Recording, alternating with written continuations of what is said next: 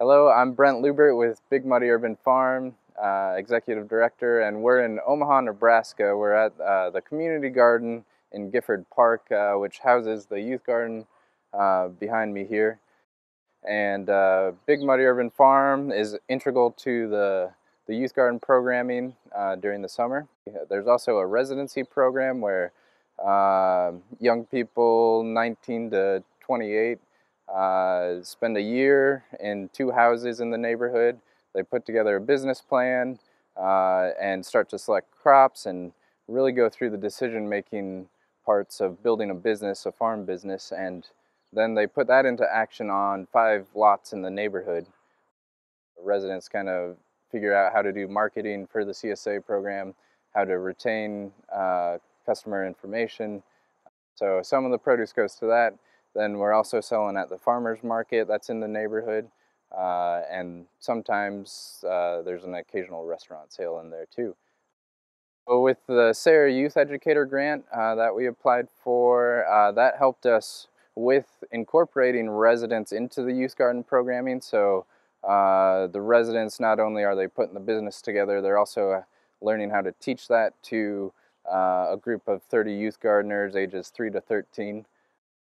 Also part of the SARE Youth Educator Grant, we were able to take the kids, get out of the city environment and go to Honey Creek Creamery, which is a goat farm about 20 minutes away. For a majority of the kids, they've not been to a farm, and so this was their first experience being on a farm.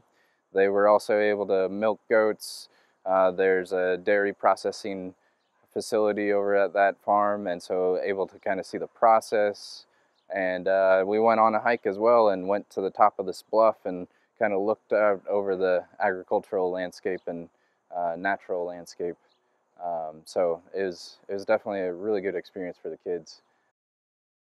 I think urban agriculture is vitally important for shaping our food system. It provides an education.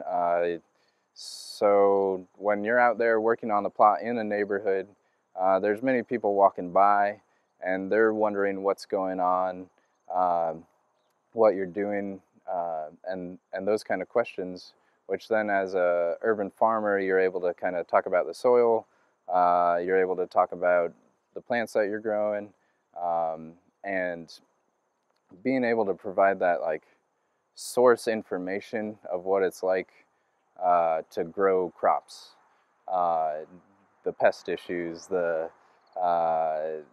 soil fertility process, you know, all these different things that then can, as an urban consumer, can impact them and start to be able to have discussions on a larger larger wavelength on what's going on with soil and how can we shape our food system democratically with many voices getting to a better outcome.